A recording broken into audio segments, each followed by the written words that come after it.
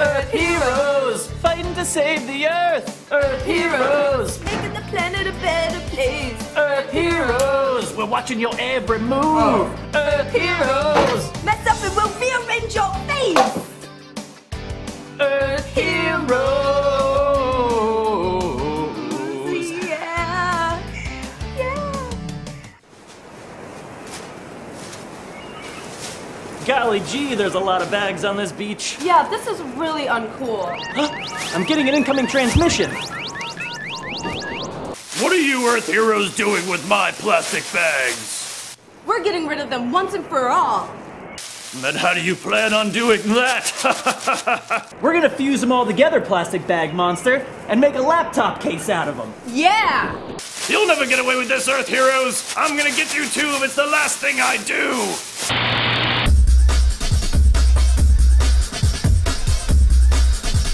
Alright, so the materials that you're gonna need for this project are some wax paper, some scissors, an iron, and most importantly, plastic bags from underneath your sink.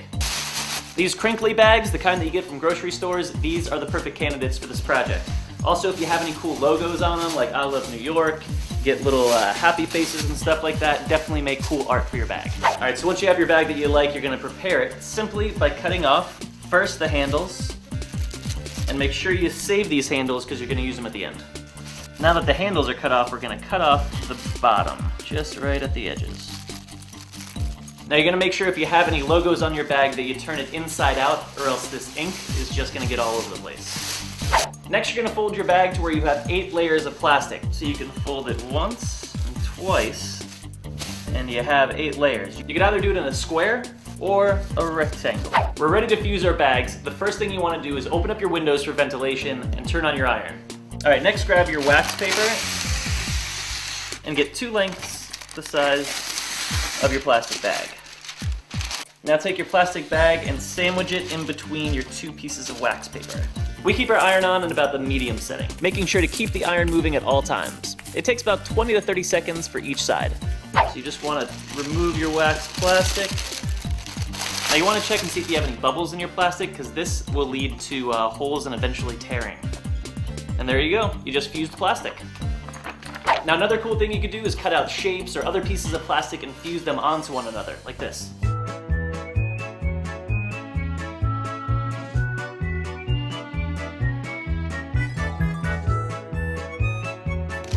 Don't worry, be happy. Alright, so we fused together about 10 plastic bags so far, which is going to be the perfect amount for our laptop case. Next step is to sew them all together, which Corinne's going to show us how to do when we return.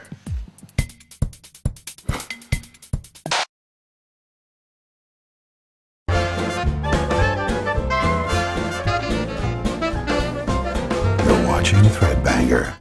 Hey, welcome back. Alright, so we're here in the Threadbanger workshop with all our fused plastic, and I'm gonna show you how to make a padded laptop case.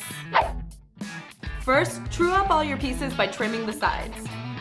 Then, position all the pieces together to make a rectangle big enough to fit your computer on it twice, with a bit extra for a closure flap. Make sure you have about 2.5 inches of a seam allowance on both sides.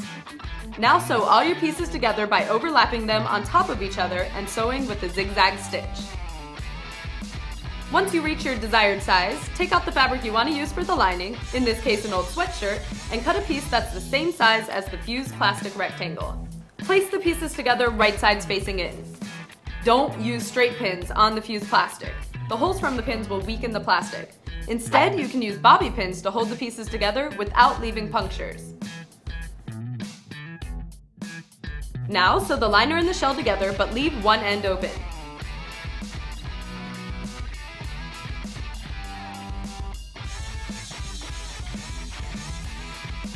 Turn it right side out and sew a seam about 1 inch in from the edge. Next, sew a seam 2 inches up from the bottom. Then take out some more plastic bags, all the bag scraps from earlier, the wax paper you used, and begin stuffing the case.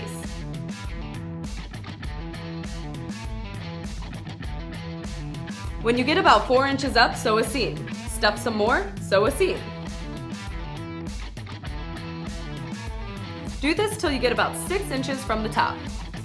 Now fold and sew the top edge down. Place the case right sides together, leaving room for the flap.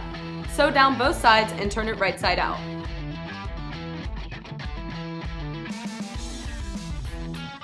Fold in and sew the sides of the flap, add some Velcro, and you have a new laptop case.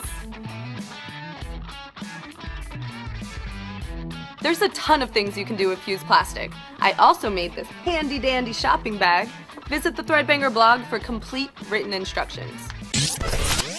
Speaking of other things you can make out of plastic bags, check out this hand-woven plastic bag ball gown we found over on the Threadbanger forums submitted by member Bucky for Prez. Also on the forums, Talip created this little number using plastic bags. There's a panda in my pants, constructed, well, what other than a fused plastic panda. And a technique we thought was pretty cool comes from Miss Heather Bunny, where she fuses feathers and other cool things into her plastic material. Need more inspiration, or just want to add a little of your own? Hit up the Threadbanger forums. Hey, that's it for this week. It's now time to bust out all those plastic bags and get to work. Make sure to upload your most clever creations to threadbanger.com, and we'll see you next week.